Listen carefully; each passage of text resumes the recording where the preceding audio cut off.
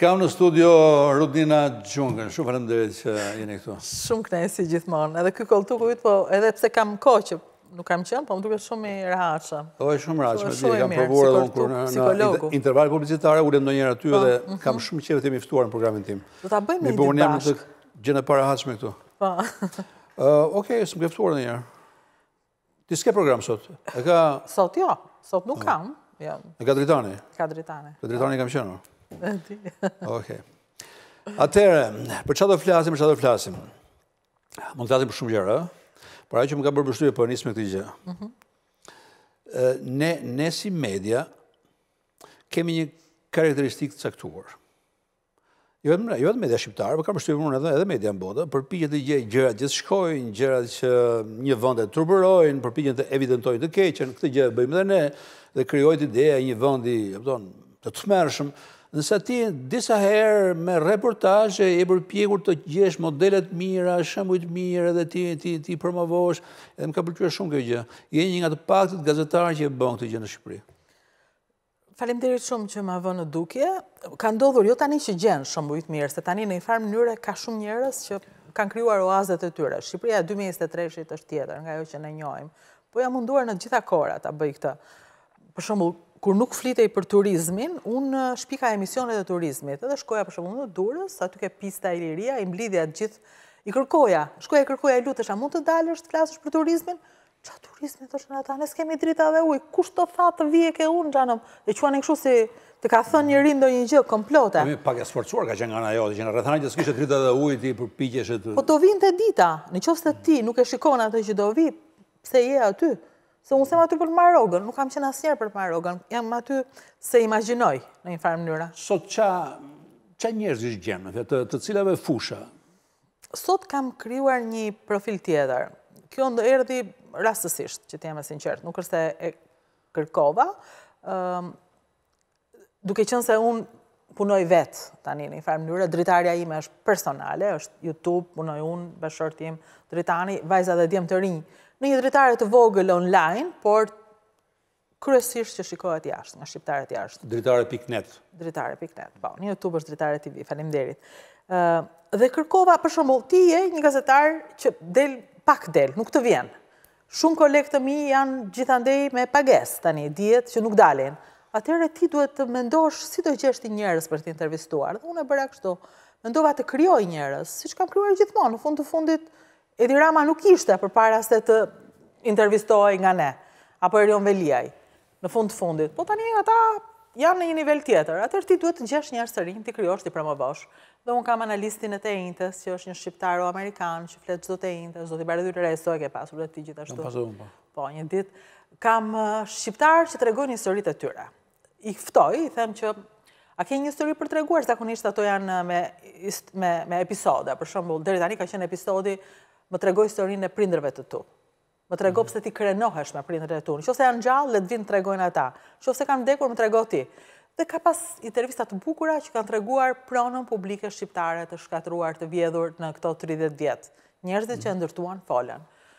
Historira të ndryshme, tani jemi në episodin e më tregon në 97, në rrëfimet e Marsit. Njerëzit po tregojnë çfarë ka ndodhur, jo politikanët. Po thonë edhe, por kryesisht u ndua çfarë i ndodhi njerëzve në 97, si jeta e tyre u transformua për të ndryshuar përgjithmonë. Ke qenë gazetare tek Vajon atëherë? Në 97? Po. Eksperiencë forte? Traumatike. Okej, po sot nuk do të kthehemi në 97-s, sepse nëse do ta bënim do dukej sikur po bëjmë atë që bëjmë gjithmonë, që para zgjedhjeve flasim, e di, është idiote komplet kjo gjë, po unë kam përshtypjen që kjo vala masive e eksodit, që po verifikohet edhe këto kohë, sidomos të kohë.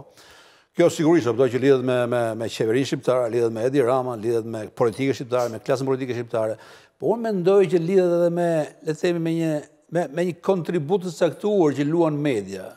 Ka ndonjëherë vëre gazetarë që me një stil terroriste, do të thonë, ti vëm zjarrin, e nxin fare këtë vend. Ç'a bëni? Gazetarët thonë qartë, ç'a bëni? Pse sikni? Pse rrini këtu në këtë vend? Ky është vendi i mbaruar. Shpjegohet edhe me ne.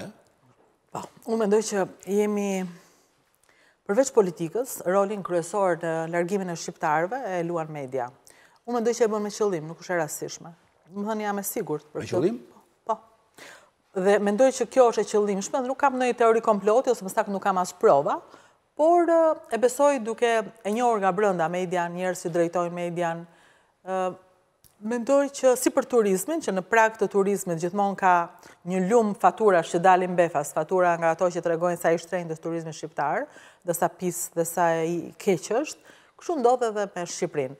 Shqipëria shikohet në dritën më të keqe, Shqipëria shikohet në gotën bosh, Shqipëria shikohet në kriminal që vriten në rrugës, në drama, në tragjedi, në tmerre, në korupcion, në një vend të pajetueshëm. Dhe nuk është vend kaq i jetueshëm, po nuk është më e keqja e botës. Shiko, më beso, unë flas me të gjithë njerëzit, më komunikoj gjithkohë, ose bëj në vazhdim, nuk arrit dot mos komunikoj. Dhe komunikoj gjithmonë me ata çunat kur blej fruta perime dhe i them, ku është filani, iku, ku vajti? Në Gjermani. Po ky ku është? Në Gjermani. Më jeni interesuar, i them, ku shkoni në Gjermani? Çfarë punë bëni? Do të flasësh, më thonë, më treguan, dhe flisnin. Jemi si bosta, jemi këtu. Po ku je? Në skel, në ndërtim. Po ti je pronar këtu, i thash, ti shet këtu. Fruta perime janë të tua, ti mbjell ti, shet ti. Ty është kot, rrihet aty. Okej, derisa u kthyen pak nga pak, njëri pas tjetrit. Fjala e keqe, fytyra e keqe, pamja e keqe, i përzë të gjithë. Nuk do bëhet më mirë, po ikën të gjithë. Është krijuar një atmosferë, Rudina. Edhe fëmijët tanë duan të ikin. Unë një çkun kam 3 vjet e kam andej. Edhe ai këtu, le të themi, kishte një punë caktuar, ishte martuar, kishte, do të thonë, mbijetesën e garantonte. Jo, është një klimë e tillë, e cila ka rezultante apelin. Ja vlen të ikësh. Ja vlen të ikësh, patjetër. Ja vlen të ikësh, por kur të kthehesh nuk do ketë më vend, do ta kenë zënë vendin. Dhe nuk po them vetëm vendin e punës, po vendin e qiellit dhe të diellit do ta kenë zënë. Prandaj them që është e qëllimshme. Unë jam e sigurt që dëshira për t'i larguar njerëzit nga ky vend nuk ka të bëjë dhe nuk do të dëmtoj as Ramën, as Berishën, as Metan, po individin që po ikën si turm. Dhe kur të kthehet, nëse mund të kthehesh, se nuk është kaq e lehtë të ikësh atë vish, nuk do ketë më vend. Do jetë vend i zënë. Unë ndjej gjithmonë. Unë kam ikur nga Vlora. Dhe tani që kthehem në Vlorë, është i zënë vendi.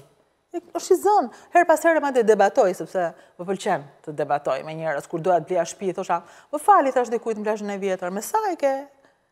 Me 700 euro, tha. Me 700 euro, i thash unë, po mirë më. Ku e gjetë ti këtë? Toka ime. Ç'tokë më kjo është rërë, unë kam bërë plazhin këtu, i thash. E kanë zënë ata. E zunë të gjithën. Sa u shkollova unë, sa mendova unë për gazetarinë, ata kishin zënë qytetin tim. Tani unë jam turiste në qytetin tim. Madje kujtojnë se burri është nga Vlora, unë jam gruaja e burrit. Në fakt, mbas Rudinës do kem Ira Kurtin. Ajo është kthyer në Shqipëri, unë nuk e di motivet pse është kthyer, do ta pyes. Me këtë rast do bëjmë edhe një bisedë mbi motivet e, le të themi, e kthimit të saj në vendin e vet. Por si do qoftë, themi te Rudina. Rudina, flasim pak për politikën? Jo, s'do? Jo, flasim, nuk ka asnjë problem. Nuk është se s'dua, po të jem e sinqert, është një periudhë të cilën e kam treguar pak a shumë, bëj disa komente her pas here dhe tregoj në to atë që ndjej, në mënyrë racionale, po dhe emocionale. Dhe më duket kaotike dhe e bezdisshme. Prandaj edhe njerëzit po ta vësh re nuk kanë interes, dhe prandaj gjithë interesi i njerëzve në Shqipëri është nga një tjetër spektakël, një spektakël më real, më banal, më njerëzor, më normal, më vetvetja. Fjala për Big Brother VIP. Ai është, duhet ta pranoj. Ne mund të flasim pak edhe për këtë, ha? Si duash, për çfarë duash. Jo,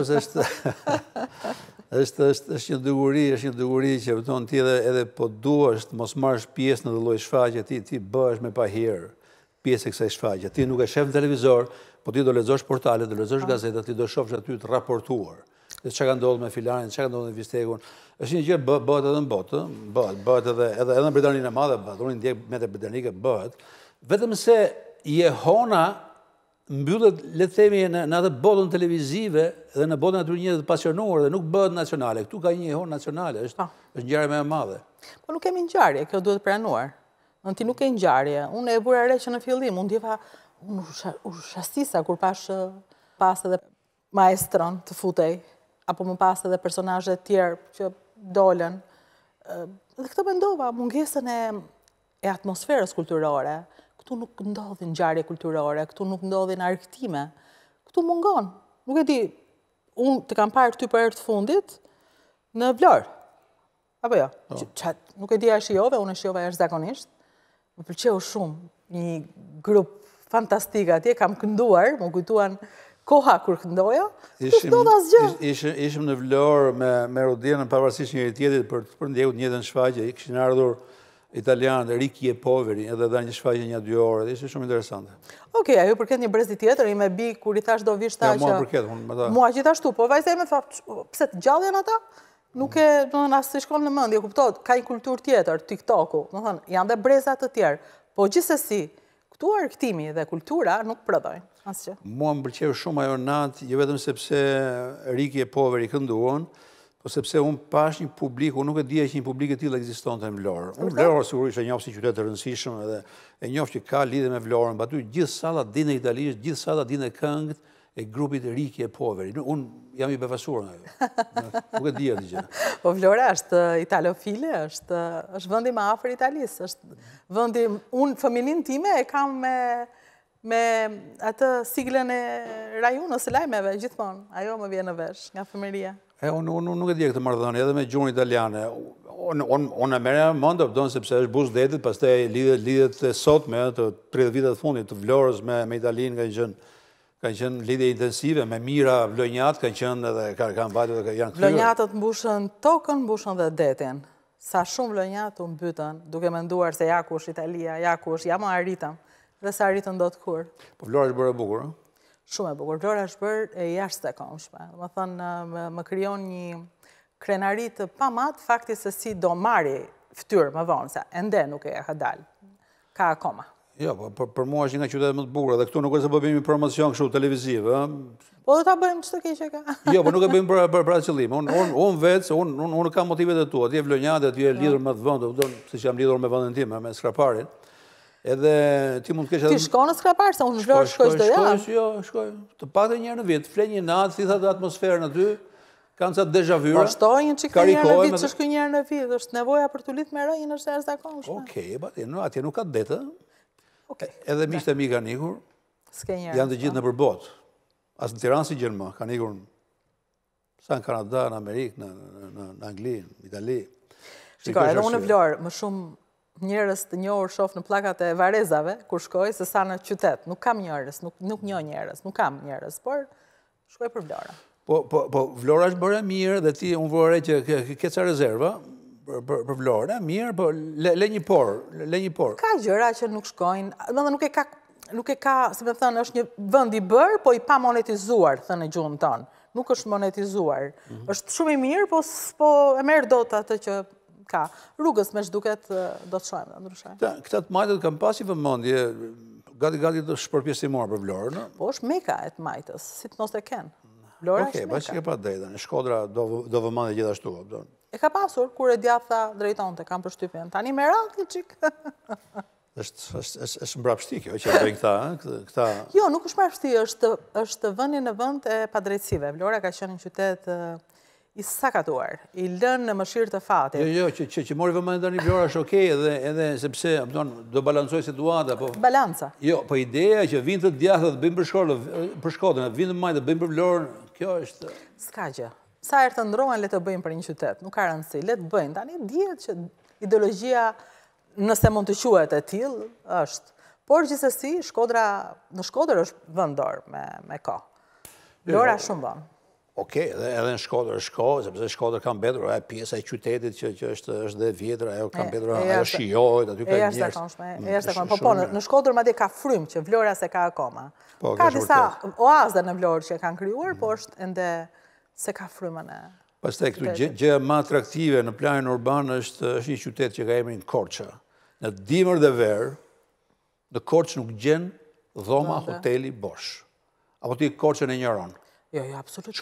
Korça është e jashtëzakonshme. Unë e kam promovuar pafund, e kam shijuar shumë dhe mendoj që është qyteti që është monetizuar. Po e përmend, unë po përdor fjalën që ne përdorim për YouTube-in, ja ka dalë, është monetizuar, është futur në treg, është mark. është një vend që ti do të çosh njerëzit për të krenuar. Janë disa oaza të tilla në Shqipëri, Korça si qytet, Mërizi si vend, që ti çon njerëzit që të kënaqen.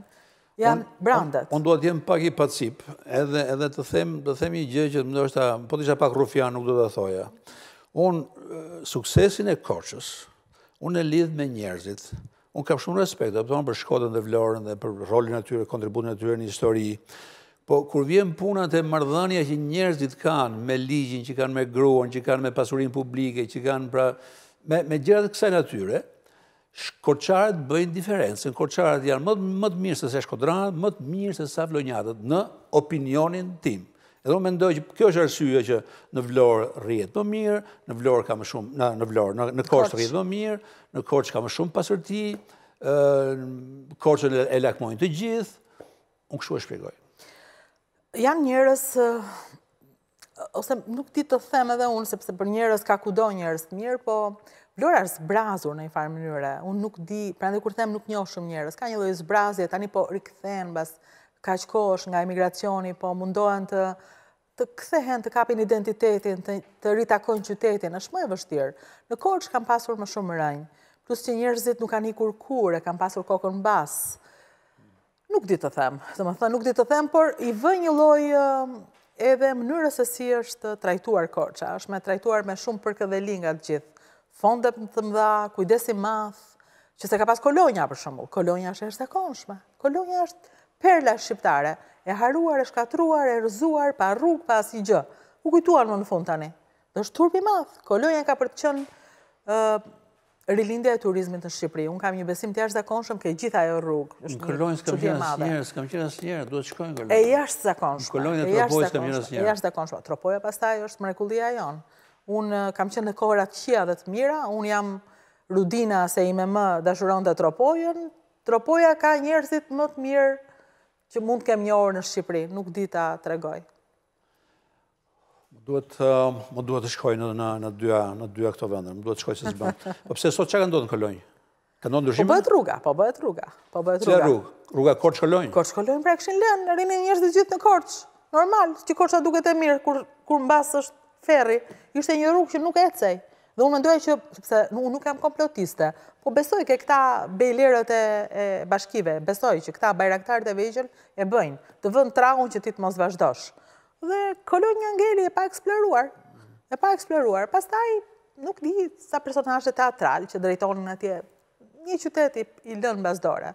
Uroj që të marrë gjithë çfarë meriton. Unë këto vite dhe fund kam filluar ta vizitoj pak Shqipërinë. Gjë që nuk e kisha bërë më përpara, sepse mendoj tani janë hapur kufit, duhet të shohim botën, sa Shqipërinë dim çfarë është. Mi kam filluar të zbuloj gjëra që unë nuk i di. Kam zbuluar magjinë e thethit. Nuk e di ka qenë theth. Të Erasmus. Kam në Përmet, ke shkuar ndonjëherë? Wow. Përmet është bukur shkolla. Ja të tregoj, kur shkova për herë të parë në Përmet për të bërë emision turizmi me grupin e topit në atë kohë, tani vazhdoj gjithmonë, çdo vit bëj nga një emision, po atëherë ishim shumë, 30 veta të gjithë, qëndruam në hotelin e zonës, s'kishte për të ngrënë, asgjë për të ngrënë, u elmua me ca pula që mori dikush që donte na ndihmonte, të gjithë ngelën edhe për tualete, dhe kur më thanë, fal, po ç'a turizmi do flasësh këtu ti se s'e kuptua. Ku e ke turizmin, ku e sheh? Dhe unë u habita që ata se shikonin. Në fakt, Përmeti ndodhi ajo që ne flisnim atëherë. Ndodhi, Përmeti u bë. Dhe kryetaria e bashkisë këtë më tha akoma pas. Kur ti bëre emision për turizmin, unë isha mësuese letërsie dhe thash, po për ç'të turizëm flet më Rudina? Dhe ti flisje për këtë turizëm tani. Prandaj unë të falenderoj sepse unë pash me sytë tu në atë kohë. Ajo është një zonjë grua dhe me thënë drejtën ku ka gra, ka zhvillim në këto.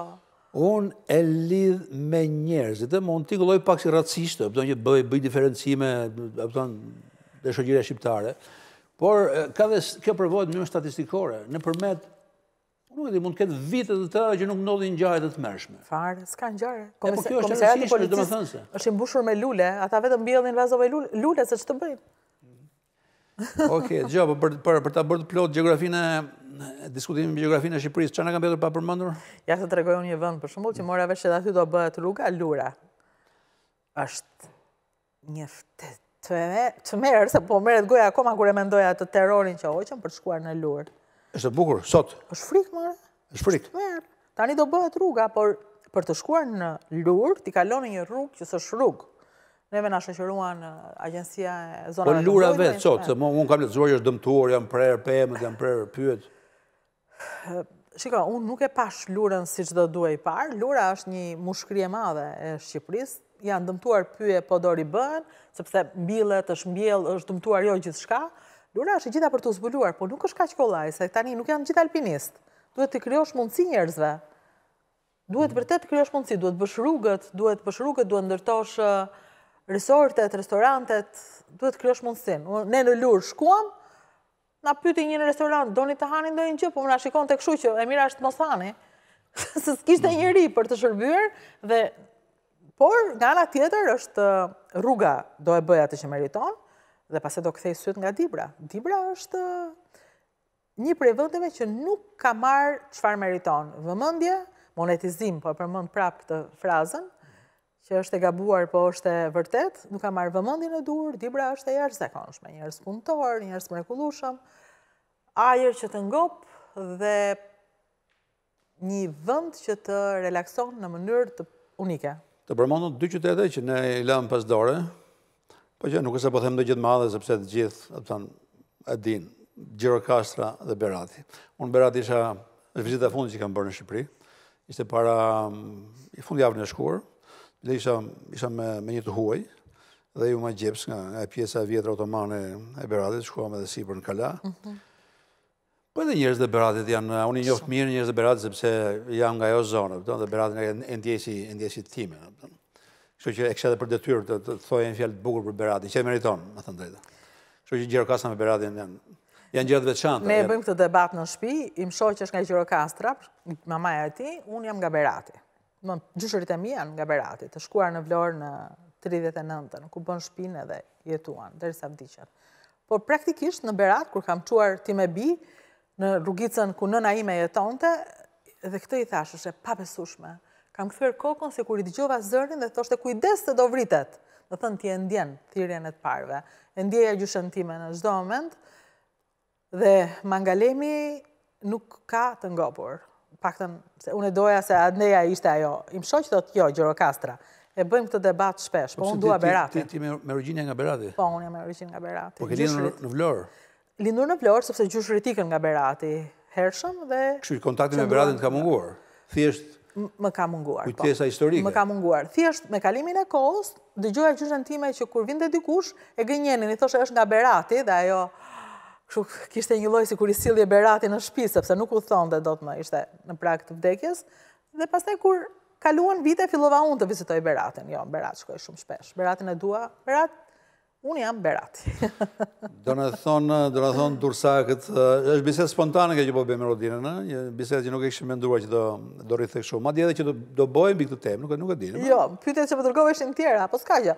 Dihesh puna, çfarë të them unë, çfarë do bëhet me vulën? Po vafshin djallë, dhe ta gjeni një vend ku ta çojnë atë vulë. Ndërkohë që Shqipëria ka nevojë për një vulë tjetër, që është vula e turizmit. Kjo është vërtet shumë e rëndësishme. Kështu që nuk kujtuaj, kur the në një moment media, më kujtua vetja ime, kur po flitej për Bashkimin Evropian. E ke parasysh sa shumë janë pak kënaqur nga Bashkimi Evropian, sa pak kënaqësi ka nga euro, nga ardhja e euros, ndryshon leku, ndryshon, të gjithë janë pak kënaqur nga Europa e Bashkuar, në fundit.